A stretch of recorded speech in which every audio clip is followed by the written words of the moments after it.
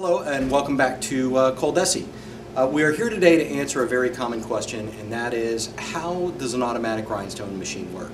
Now, we have a lot of videos about training on the CAMS machines and the software, etc. that you can see on our YouTube channel and on the website, but I'm going to break down just the very basics for you. We're going to start with the 1V-2P and the accessories that come with it. There are three primary parts to an automatic rhinestone system. One is the unit itself. The second part is going to be the air compressor. And the third part is basically an air dryer. Now, don't let the size of the compressor fool you. It's actually no louder than your microwave at home.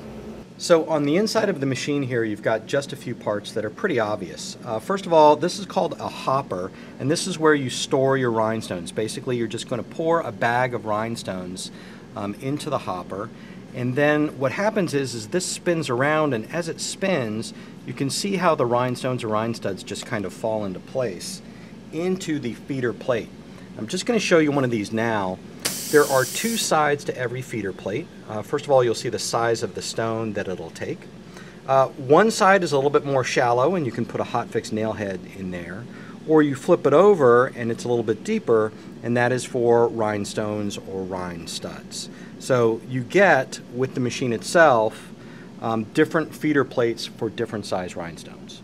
But what happens basically is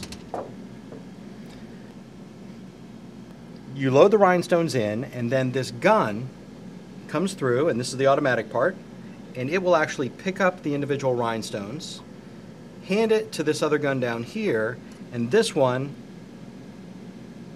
will put it down directly onto the upturned transfer paper. Now, this here is called a Platen, and to do the design, what happens is this actually moves around on an XY axis, so as the stones are placed, it's placed in the proper spot for your design. What you would normally do is take a piece of the transfer paper, peel it off, and put it in face up with the sticky side here, and we'll show you some video of that happening, and it'll place the rhinestones upside down. So when you take it off, you're ready for heat pressing.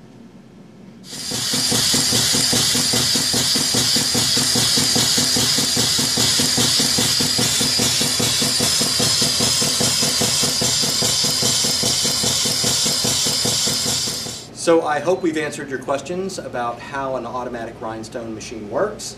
This is the 1V-2P, the CAMS machine from Coldesi. And you've seen the Platen, the feeder plates, the hoppers, the air compressor, and the dryer.